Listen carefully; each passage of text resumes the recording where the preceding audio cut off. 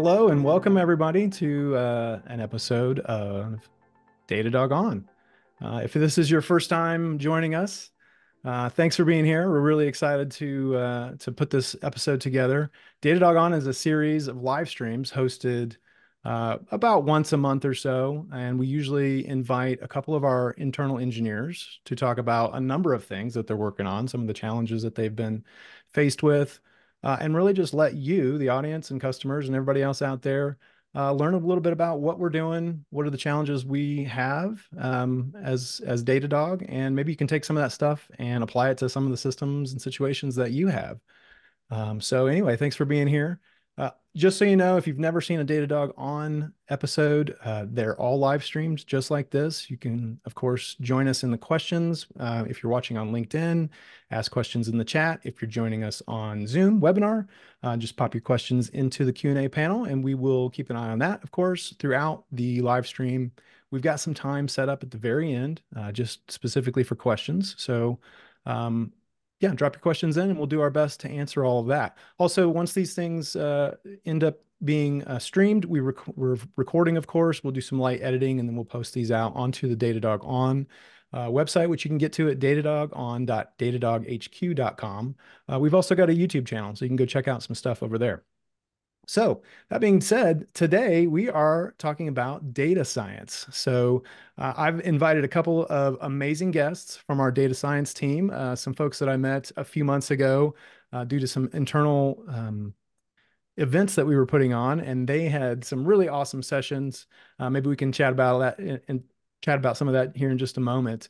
But before we do that, I wanted to just share a little bit about Datadog. If you're not familiar with Datadog, for those who are uninitiated, Datadog is a platform for customers, for you, for whoever, for companies to improve your observability and security for your infrastructure, for your applications, for all of it. So that's all I'm going to say about Datadog. If you have any questions about Datadog, we're of course happy to answer that. But today we want to talk about data science. So my name is Jason Hand. I am a senior developer advocate here at Datadog. Really excited to be hosting my first episode. And today's guests are, like I said, two members of our data science group. And I'll let them both introduce themselves. We'll start with Anne-Marie. Anne-Marie, why don't you say hello and tell us a little bit about yourself? Yeah, hi. Thanks, Jason. Thanks for talking with us tonight, inviting us.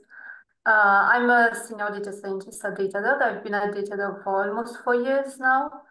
And previously, I've been working in computer vision and online advertising. And at Datadog, I've changed tracks a little bit, working with time series and anomaly detection. And we'll talk about that later. Awesome. Well, thanks again for being here. And Clement, tell us a little bit about yourself. Yeah, hi everyone. So I'm Clement. I'm a data scientist at Datadog for about 3 years now. And I worked a bit on security projects, and now I'm almost fully working on this third-party monitoring initiative. I think we'll come back to that later on.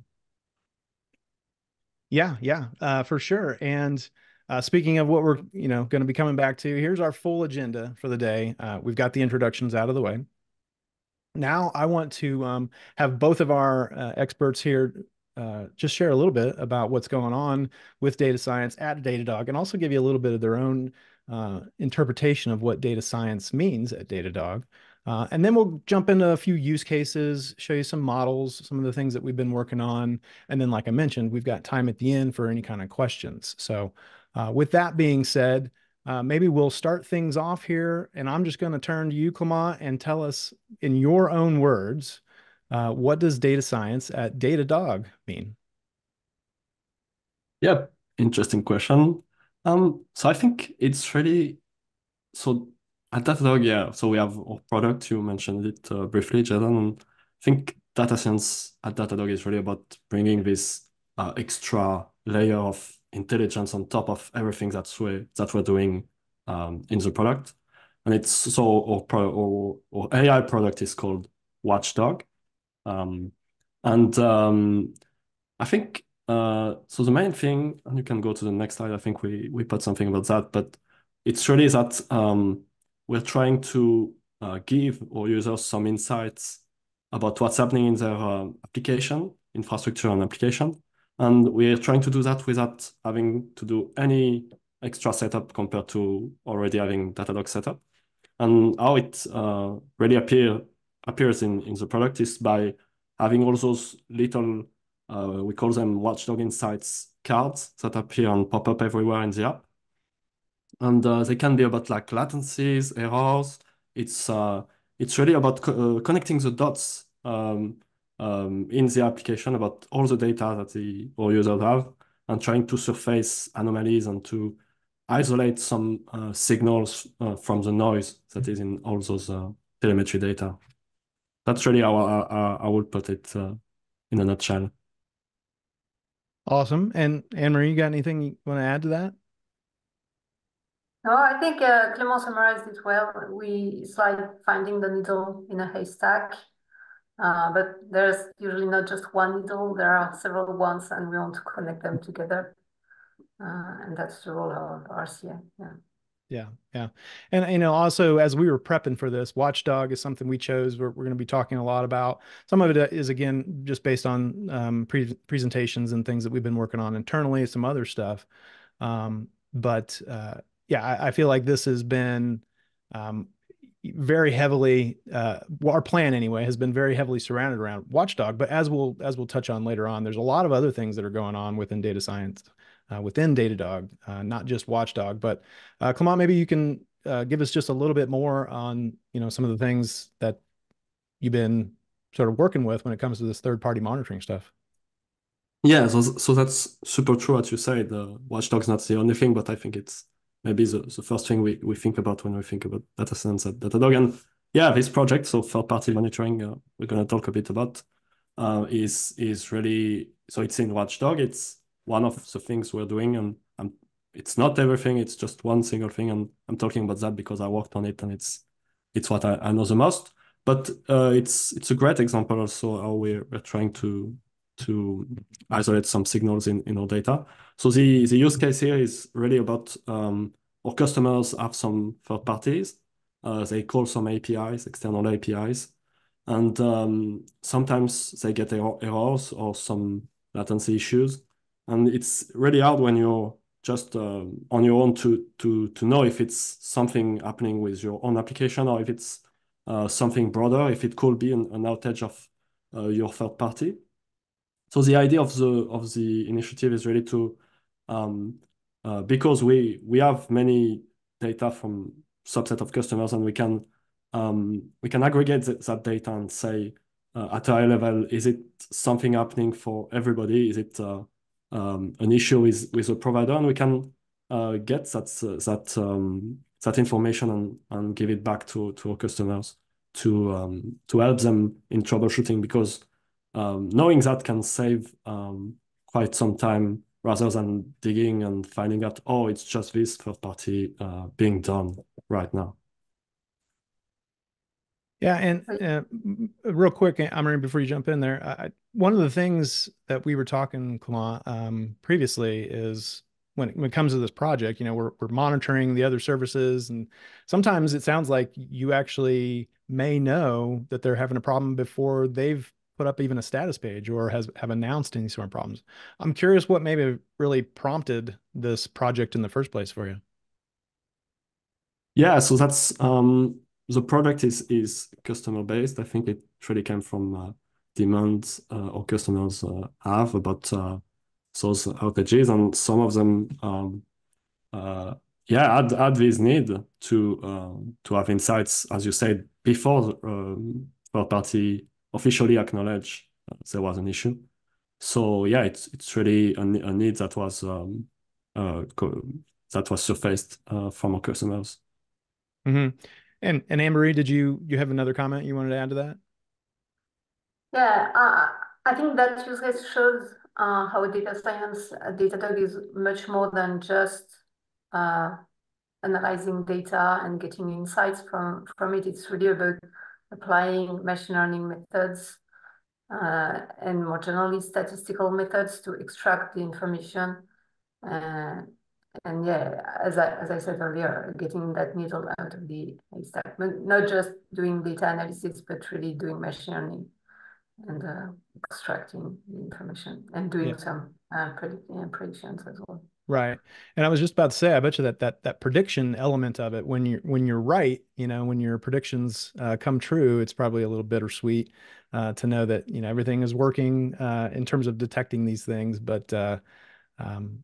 but then again, the service that you're relying on is having an issue. So the idea that you can use the machine learning data to actually sort of predict the future, I think is got to be a really kind of double-edged sword feeling when it comes to that kind of stuff. Yeah, that's So true.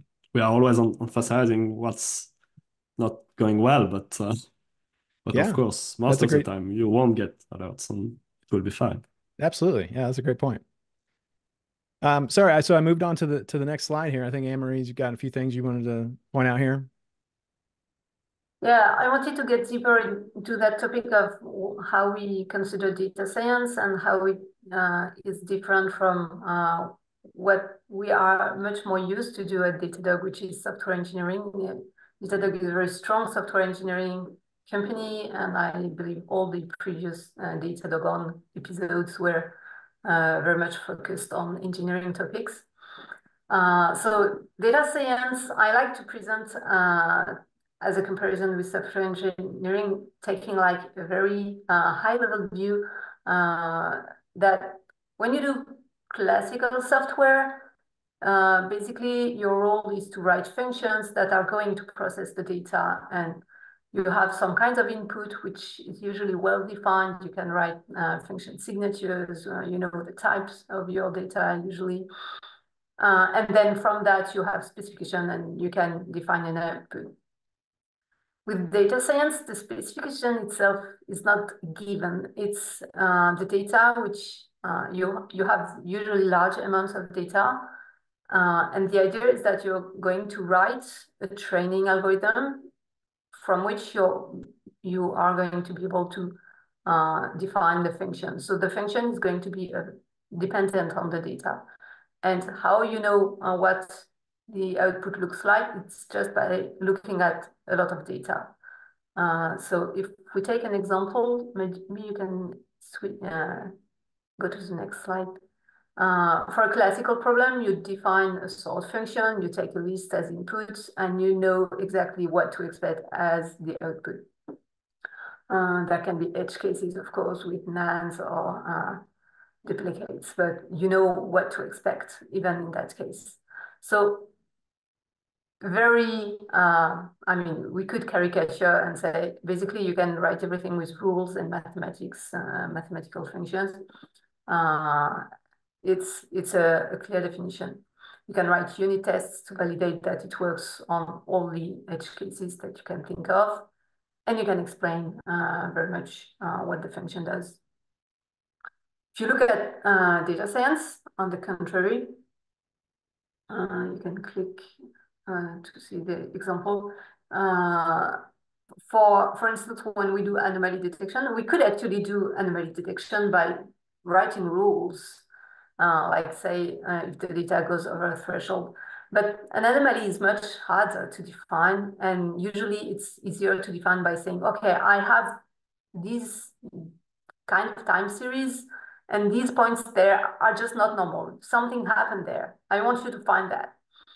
And it shows that data science, the problem is defined with a list of examples. It's not like you can write an easy rule to define what you want to do. And then it means that how can you make sure that what you do is correct? Well, you have to rely again on the data, and that's why we're going to use statistical accuracy. And yeah, there's also the outcome, which is going to be uncertain by nature. It's because the anomalies are a good example. What is an anomaly is difficult to say. That's something we'll get back to later. And yeah, it's why, I mean, even if you think of images of cats and dogs, it's easy to say this is a cat or a dog for a human. But there can be many other things you can say about the image, and it's going to depend on the context a lot. Yeah, and I think Go ahead, Yes. Clement. Yeah, no, I was just gonna say that yeah, it's interesting, and I really like to see it that way about like uncertainty, framing it as an uncertainty problem. And I like the comparison with finance, where when investors are gonna pick up stocks and they look at potential returns and they also look at the risk of each stock. And to be clear here, I'm not saying the risk is like something financial or something like security related, but here, the risk is just showing a bad signal, like showing a latency increase while they're not. But I like to think about it like we're trying to control the risk and getting a super high reward, which is that our function will adapt to the user's data and will be tailored to the user need compared to like just having a rule that is the same for everybody. So we'll have something that is way more um, valuable for our customer because it's tailored exactly to their data, but at the cost of a small risk that we can try to control, like saying, okay, we will have 1% chances of showing something that's wrong. No big deal. It will just be like 10 seconds lost for an engineer looking at the inside. And if it happens only like super tiny fraction of the time, I guess we're willing to take that risk to increase drastically the value of what we're showing to our customers. Yeah, basically there's a trade-off, and it's part of the properties, I would say, of data science problems, that you have that trade-off between the accuracy and the risk of, the value of what you're proposing. So the risk is that you say something wrong, but you won't need to say something for it to be valuable. And it's also something we see with anomaly detection. We don't want to page people for each and everything, but we need to say something sometimes about the data, and we need to find the right threshold and confidence, and yeah, how strong is our certainty that there's something wrong. And we'll never be able to make sure that we find everything, because then it would mean that we're finding too many things, and there's going to be some noise. So we have to make trade-offs, right? Yeah. Yeah.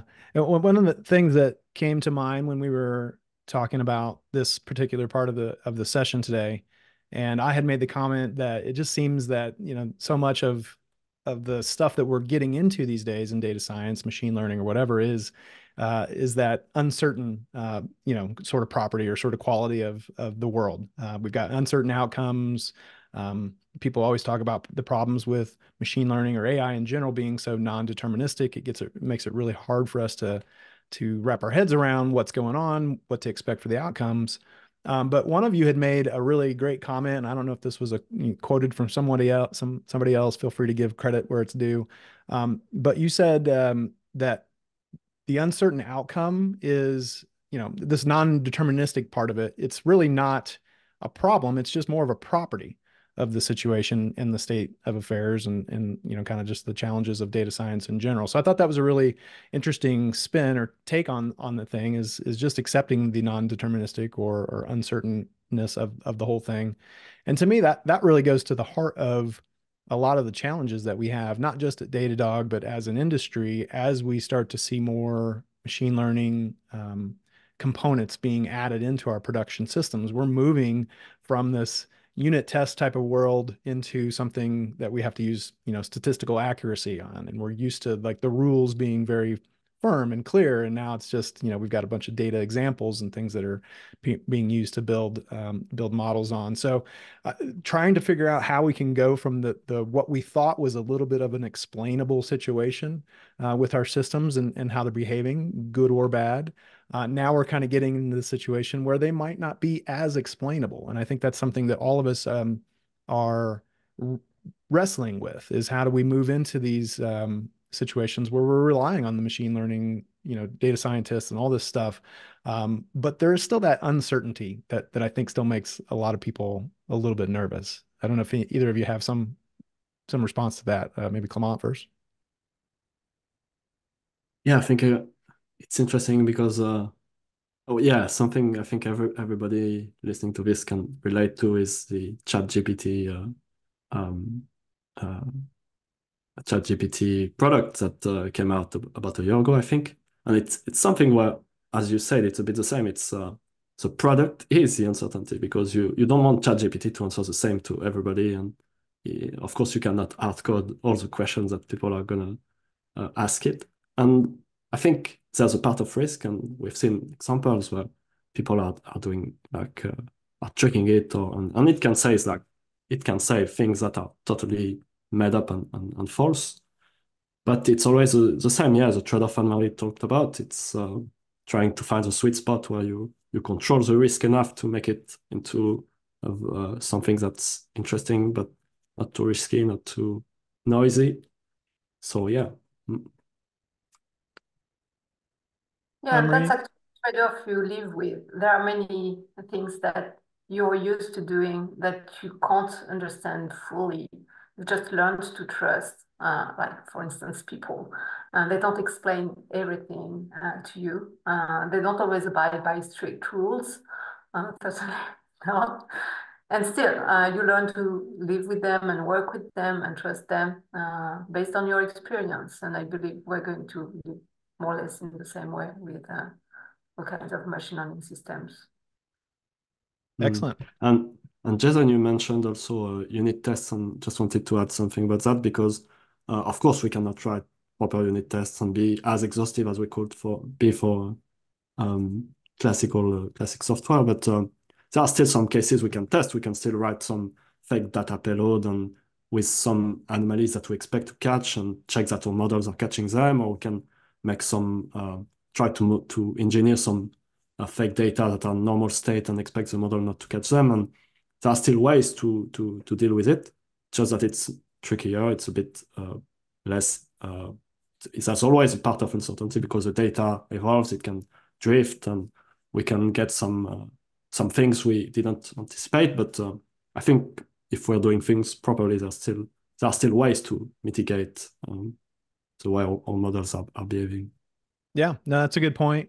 I think we're all going through a little bit of a learning curve, or we will be going through a learning curve as we understand what's available to us to monitor, what new methods are there. So all this is still so very new.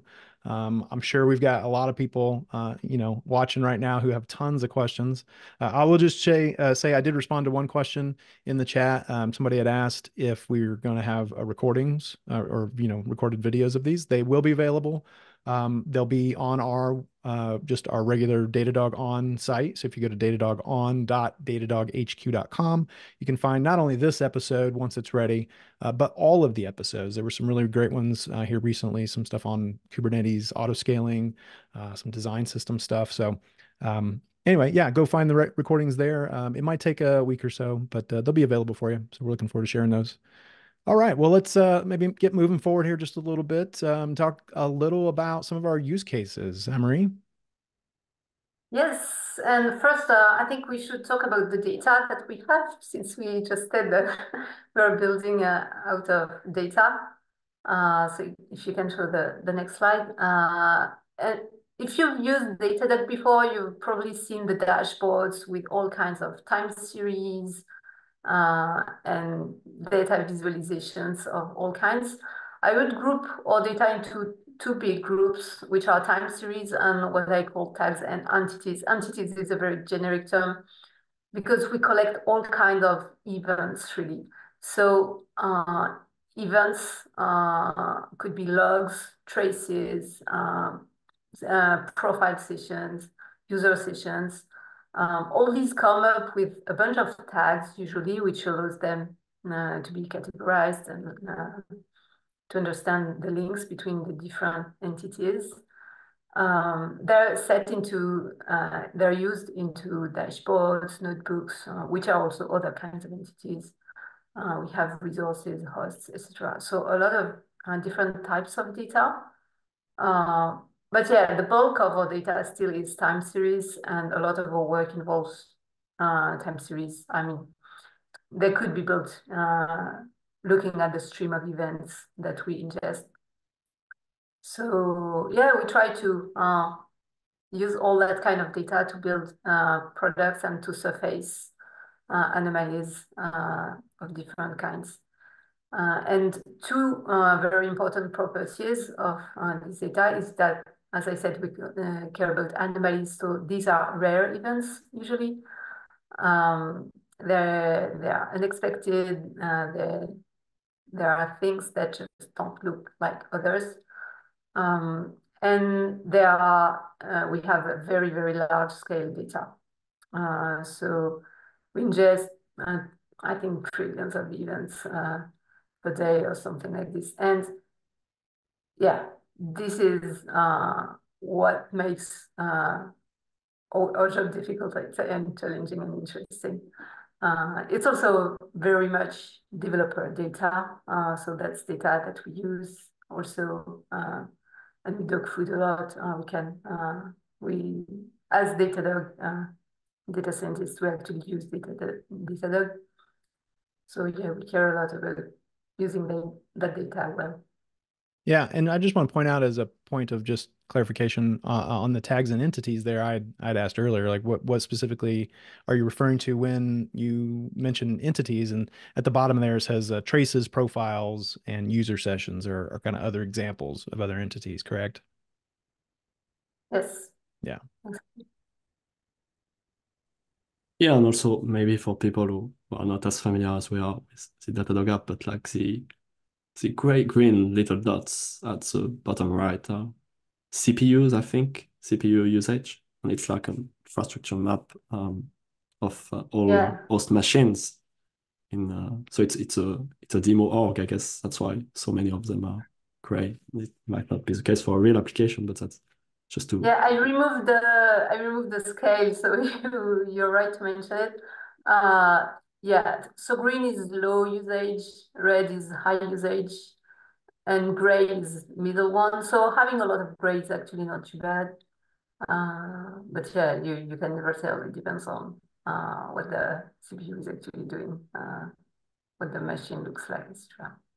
It's always fun to, to export some images like this out of our demo sort of system. As I'm sure everybody knows, we have like a old demo environment that we use to show people how Datadog works and take screenshots and like this. But of course, it's all just, fake data and people have questions about it. And there's really not much to say other than just this is data we use for our demos and stuff. So, but yeah, I think having just an understanding of some of the basics of these things is important. Obviously, green is good, red maybe not so much. So, good point out there, Clement. Move on to the next bit there, Emery.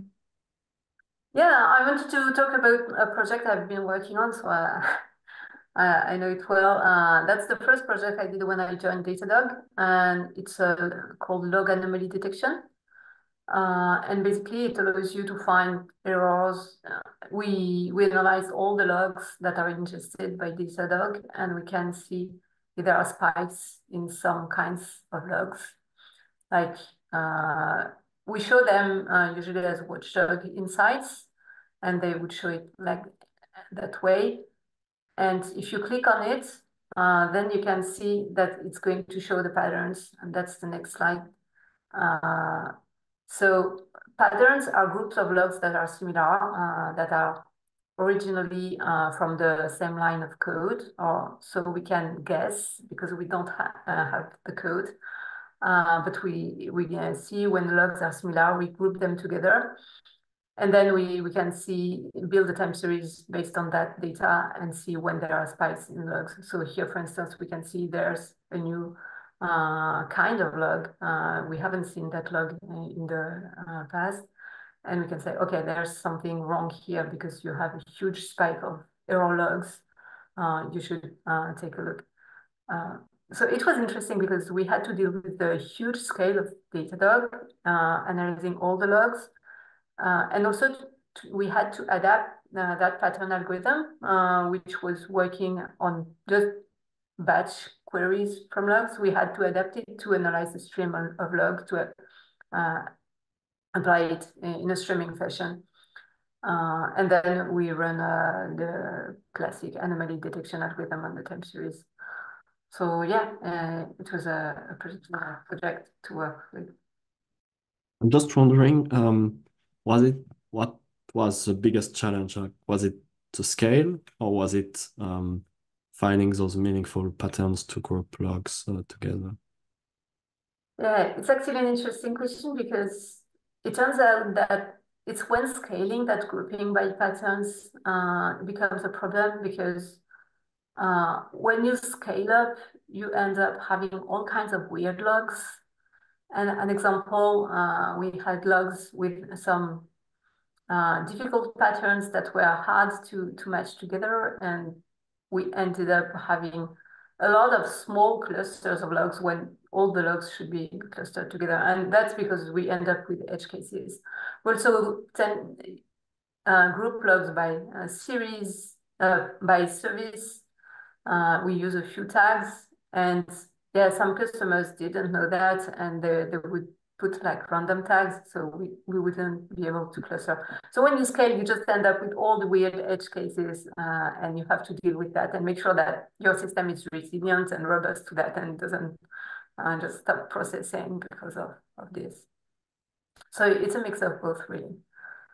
Okay. I would say eventually the pattern clustering eventually, from my point of view, came up as more difficult because as you do more and more, the edge cases are more and more difficult to tackle.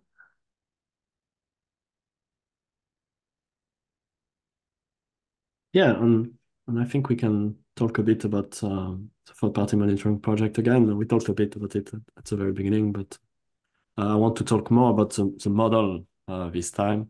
We showed so the product ID is ready to surface those third-party outages and to inform customers about that. But what's interesting is that to do so, we came up with this it's called hierarchical Bayesian model.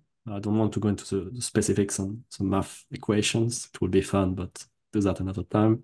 And just want to explain the big picture, and it's really about having this subset of customers. Here we have 4 customers, let's say, who are calling a third party, and we see some errors from those calls, and we can so of course we can estimate the error rate independently, like saying, for instance, customer 2, you have 3 calls, 2 errors, you have like 66% error rate. Technically, that's true from the telemetry data. But the idea of the model here is to have a more robust and a more interesting estimate that is estimating several logs at once and regularizing in machine learning. We call that regularization when we're pulling our estimates towards some value. Here it's 0, for instance. We see that customer 2 in red, it's like confidence interval on the error rate that we would have here. And it's not in the same range as we would have if we looked only at customer 2. So this model is really about estimating several orgs together and running the estimates. And what's interesting as well is at the top you see we have like a confidence interval on the third party itself. And that's in the Bayesian modeling, it's derived from what we call the prior distribution. And it's just a way to model the third party on its own and saying, okay, what's the estimate we have for the error rate of this third party, given all the data we're observing right now. And from that, we can build an alerting system and surface outages. Yeah, it's pretty cool. I think you have a success story here. Oh yeah, you're referring to the yeah, because so yeah, first let's say that this product is not GA yet, so but we've tested it internally, and what we see, I think what you're referring to is we caught this there was a big third party having an incident, and we were able to surface it like 1 hour before they put an update on their status page. So that's really where the value is, like having a super quick, super short time to detection and being able to react as fast as possible. So yeah. And we've got a question here that has come in. Oh, sorry, Anne-Marie. But I Yeah, thought, go ahead. I just wanted to mention that it's pretty cool also to see that what you were able to do was to apply classical math and just thinking about the model and doing it properly, and you just got fantastic results, I find. Yeah, I'm a big statistical fan. Yeah, and because Clement, I know you're not going to do any bragging about yourself or any self promotion here, but I will say, uh, Clement's got a session that he's going to be giving, or it's already been given, but you'll be able to review that at NVIDIA's GTC conference coming up in about a month from now, where he goes specifically into this Bayesian model stuff. A lot of the stuff that we've been talking about today actually will go, or he does, goes into quite a bit more depth. So for those of you who might be attending that NVIDIA GTC conference, you should check out the schedule, the program, and catch Clement's talk. It's pretty rad, and just like um, Amory was just pointing out, like this whole thing is pretty neat with the Bayesian modeling, and it works really well too. So kudos to you and the team for kind of pulling that together, because it's really been really fascinating to watch. So um, there is a question from chat that I wanted to just kind of throw out here real quick about this third-party modeling stuff. And is it somehow tied with Watchdog? Is it going to be its own? I know it's not, it's a GA thing. We're not really aware of, not sure of probably a lot of the answers around these things, but is there anything else you can tell us about that? Yeah, so it will definitely be in Watchdog. Yeah, it will appear like as cards. But yeah, I cannot say much about the GA release. But yeah, it will appear as cards. Okay, great. Yeah, keep an eye out. I'm sure down the road, there'll be a lot more stuff around this type of thing being announced. So especially come Dash, June is always a good time for us to share some of the things we've been working out. So those of you who have never been to Dash, you should check that out. It's going to be amazing as well. All right. Well, let's move forward just a little bit here. Amory, I think you had a few things you wanted to talk about when it comes to the signal finding stuff. Yeah, I think I'm going to keep talking about anomaly detection in time Oh, series. One one other topic that we have, this is actually something pretty much all users of the Datadog probably know, because that was one of the first uh, watchdog insights that we were finding. And that's one of the key part of watchdog. It's about what we call signal finding. So finding anything that looks anomalous in your data. And we watch over a wide range of different metrics, either through integrations. We look at infrastructure metrics, AWS metrics, or whatever. We also can also look at APM classic metrics like latency, errors, hits, and we try to find anomalies in there. So yeah, this is again something about scale and the difficulty of finding something which is relevant in the right context. And do you know how those 8 services impacted are found? Like, how do we find the impact on services? Yeah, so this is what we call RCA. So basically the idea is that services are connected together. They might be using the same resources. And what we do is we build a graph uh, finding all the connections between services and resources, etc. And that's what we use to find, okay, we have a dependency graph basically between services. And we can say, okay, if that service has latency high, it means these services are likely to be impacted, and we can check them and see whether the latency is increasing there. And if so, we can include them. Nice. Okay. Yeah, that's a great transition for what I want to talk next about, which is Bits AI. So yeah, it's so Bits AI is an LLM based agent we've released Datadog 1 year ago, and I say it's a great transition because Bits AI is also about like finding the impact on services if you have like an incident, because this LLM powered agent is able to to help you carry investigations when you have an outage and to find impacted services and also to interact with Watchdog. And that's really what I like about it, is that you can ask him like what signals were generated by Watchdog at the same moment, or to connect the dots. It's again about like this idea that we want to connect everything together and not having single tracks in Datadog app. We want everything to be. We want to, if we see it as a big graph, we want the graph to be easy to navigate, thanks to Watchdog, and this Bits AI product is helping in that. So that's a great example of maybe more like state of the art machine learning we have, because it's LLMs are trendy, and I think in some applications they shine. Yeah, I think that is a good point. Everybody loves Bits AI. Lots of companies and services are looking for ways to introduce LLMs or chatbots that use LLMs or something. And Bits has been sort of a surprise, I think, for a lot of us, of how easy you can speak to it in natural language and what you can get out of it. So it's going to be fun really seeing how Bits kind of evolves over time and how it starts to integrate, or all these things, I guess, start to integrate with each other. But I think that's a really good point. Amory, you have something about Bits you wanted to mention also?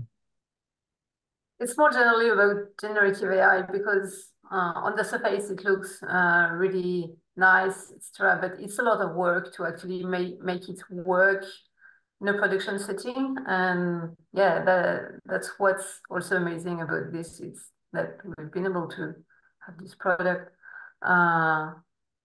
in the past few months.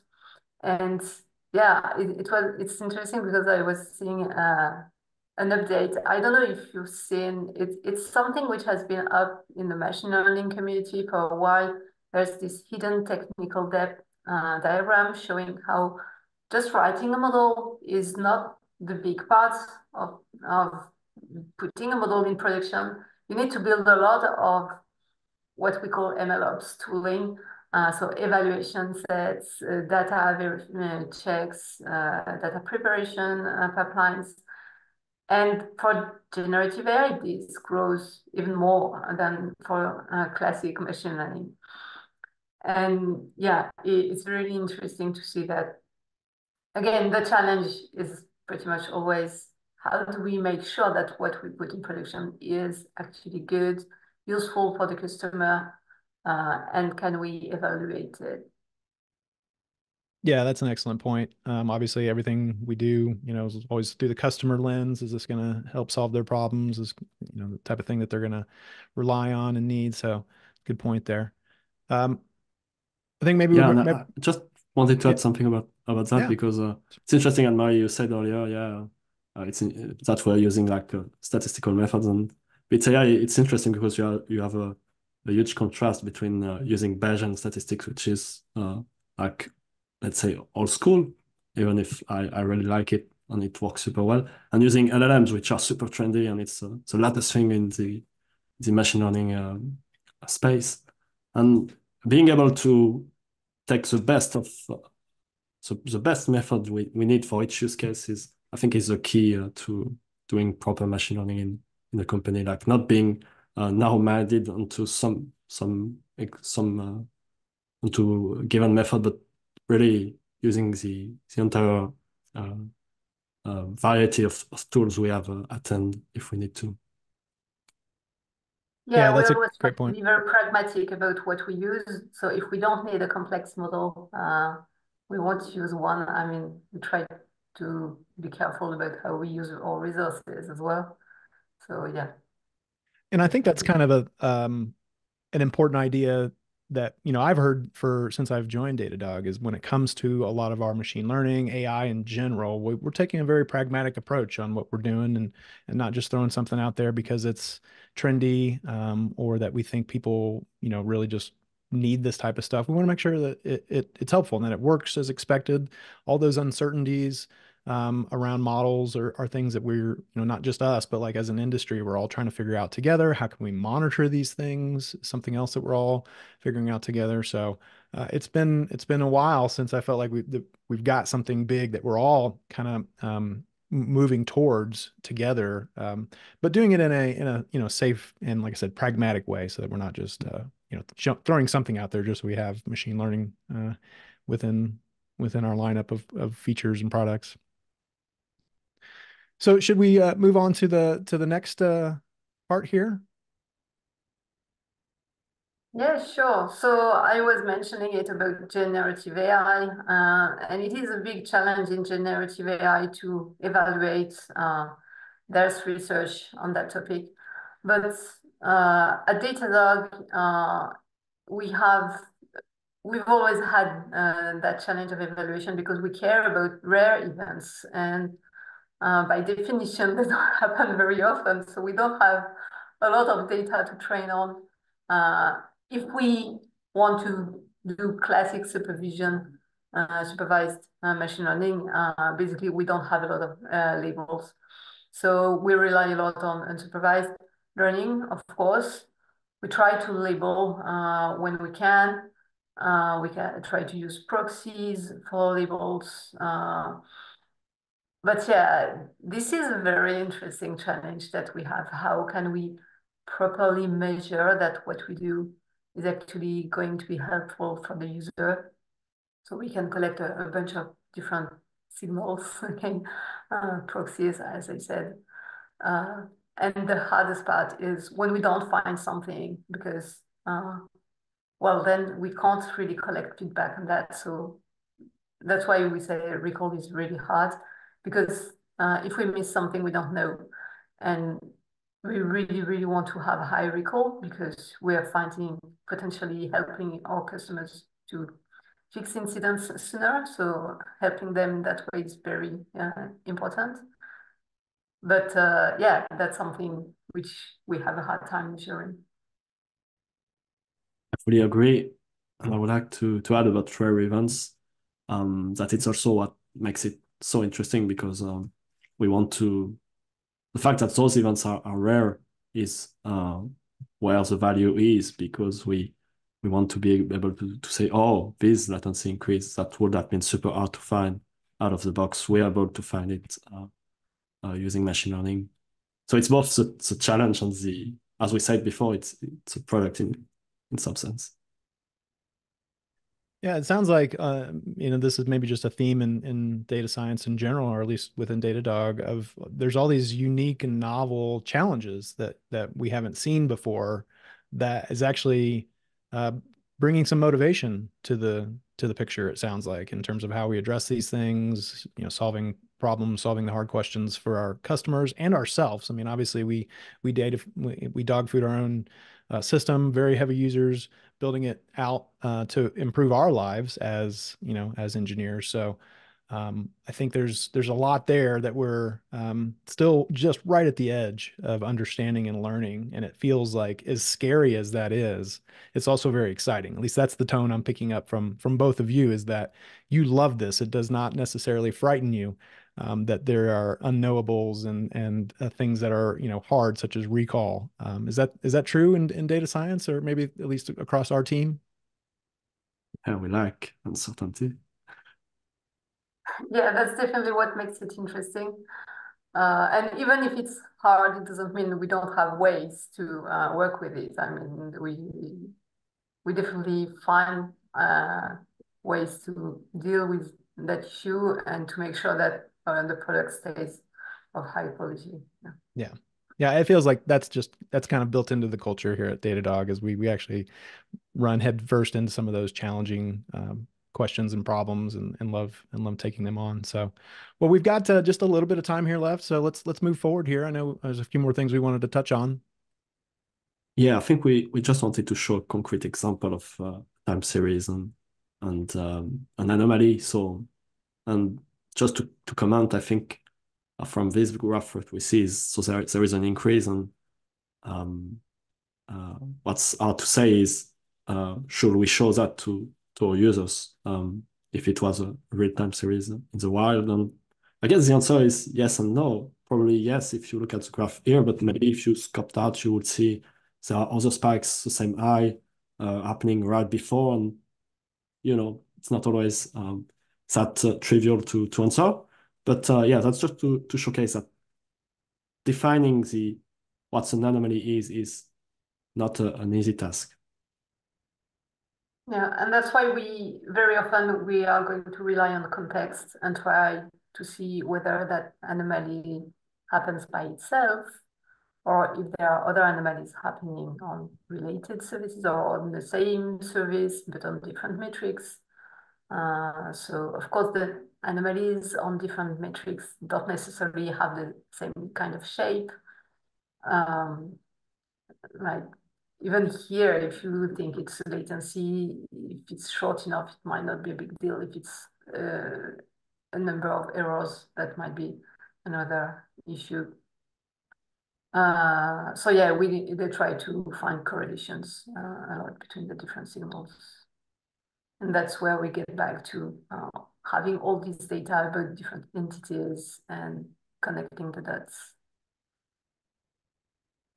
Yeah, and I guess to sort of make this come back full circle, we'll connect all those dots around. When it comes to Watchdog, which is where we sort of started the conversation today, um, how does this all tie back? Yeah, the challenge of evaluation, some of the things we were just talking about. Where's that link us back to what's going on with Watchdog? Well, the idea of Watchdog is really to surface all of these signals and show them in the right context. And yeah, with also the right amount of information. So that's where I don't remember the exact wording we had, but we try to surface all of these. We show them either as insights or we can alert when we think the signal is strong enough. So we have different levels of severity and confidence that we can assess to decide what action to take. So yeah, it's definitely how we built Watchdog. Eventually, we take all of the signals from different sources and different kinds of data that we can analyze, and then we try to show them at the right place where the user is, if it's only an insight, and we can alert if it's something we think is worth it. Great. And before we move on, and like I said, we've only just got a few more minutes left. A question did come in that I thought I'd read out to either one of you here. Are there any possibilities to identify cause and effect relationships between metrics, comma, services, question mark? Would it be possible to, quote, train Watchdog to understand those relationships? Either of you want to take that one? Uh, so the first question, basically, that's what we call RCA. So that's why we're doing that's what we're doing with what we call RCA. So root cause analysis, and the idea when we say root cause analysis, the idea is to get back to the actual root cause of an incident. But we see that as a more larger problem of getting back finding the connections between and helping you in investigating for the incident. How much we can train? Well, we have a lot of data, so we can can try to learn. Yeah, it's not necessarily how we are doing it now, but that's the direction we're taking. Great. All right. Well, let's move on forward here. We've got a few takeaways we thought we'd share with you from today's session, and I can kind of go through these, and if each of you want to add a little bit extra to it, go for it. But our first takeaway here is that there are many different models. They all work together and for different purposes and use cases. So just understand that there's a lot going on here. Obviously, we can't share everything we do, what's going on behind the scenes, but there's a lot that goes into these use cases. Either one of you want to add something more to that? No, I I think think yeah, yeah, that sums you it up. can. Yeah. No, go ahead. Um, the next takeaway we have here is that evaluating this is all a challenge, of course, and like many things, context matters. Maybe context really matters is what we should have put in here. Anything else you want to add to that? Well, that's what we just said, and that's why we try to go towards something including root cause analysis. That's why we want to add more context to the insights that we show you. That's because, yeah, a jump in latency by itself may or may not be a problem. So you need to know more about the system. And when you investigate, you just find the different clues and try to connect them together. And that's what we're trying to do to automate. Great. And then our last one here is Watchdog is about connecting things together. Come on, maybe you can elaborate a little bit more on that. Yeah, so I think, yeah, that's a theme that came back all along, but really, yeah, the idea is that, and it's a, yeah, it's a bit of same thing with context is that it's everything is tied in an application. You cannot, of course, you can isolate that like the service level, but there are always things that are interacting together. Even the third-party monitoring example, it's about, yeah, you could look at your service and see those errors, but if you have the insight already there telling you, oh, this third party is impacting your service, why would you need to dig in more in depth if you have it out of the box? So it's always about simplifying everything, making the app more easier to I don't find the words, but like to easier to navigate the graph. I like to see it as a graph. And yeah, I think it's really that we're trying to achieve with Watchdog. Yeah, I think it's funny because the three takeaways are really related together. If you look at it, it's saying basically you can see the world through different angles and that the different data sources, or which could be called use cases that we have, but there are really different views, different pipes into the same world. So that's why we want to connect them together. And if we don't, I mean, if you take an event by itself, it's really hard to evaluate. So you want to connect everything to evaluate, but it's also very challenging. So it's kind of chicken and egg problem because you can't evaluate out of context, but even with finding all that context is hard, and evaluating globally is also very hard. So. Yeah. Awesome. Well, thank you so much for all of that. We've got just about a minute or two here for questions. So there have been some great questions coming in. Thank you to the audience. Thank you for everybody who's joining us, both in Zoom and on LinkedIn. Been awesome. Thank you so much, Clement and Anne-Marie.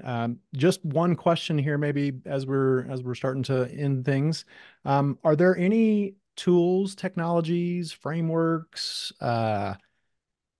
forums? Is there anything you can share that has been a big help with a lot of your efforts? Maybe anything in experimenting, just something we can share with our audience that is maybe part of your tool set that others might want to look at. Yeah, so specifically regarding like the Bayesian model, I've been using NumPy framework heavily. So it's in Python. And I will just emphasize also that for production workloads, we're using Flink, which is a streaming framework. And I find it super great to aggregate data and to handle high scales. So yeah, that for the third-party monitoring project, which I worked on mainly, those are the two components that allowed it to go to production. But Anne-Marie, in the 20 seconds or so that we have, any other tools you want to share with our audience? Not much. For log anomaly detection, actually, we didn't use Flink. We had our own in-house pipeline, very much like Flink, but more resilient. And also, yeah, for experiment tracking, a lot of people are using MLflow. Otherwise, we use the classic that all data science just use, like Jupyter Notebooks and the likes. Yeah, that wouldn't fair not to notebooks. it has been awesome having both of you here talking about what's going on in data science at Datadog. Thank you so much for joining us. Again, thanks to everybody in the audience who has joined with some great questions. All this has been recorded. We'll make it available to you as soon as we can. Just check out for that. Check out the website for that. And if you have any other questions, feel free to reach out to us. We love hearing from y'all. And I guess with that, I'm going to go ahead and say goodbye. And it's been a real pleasure doing another episode of Datadog On. Today was Datadog on Data Science. And we will see you all next time. Bye. Thanks. Bye. See you.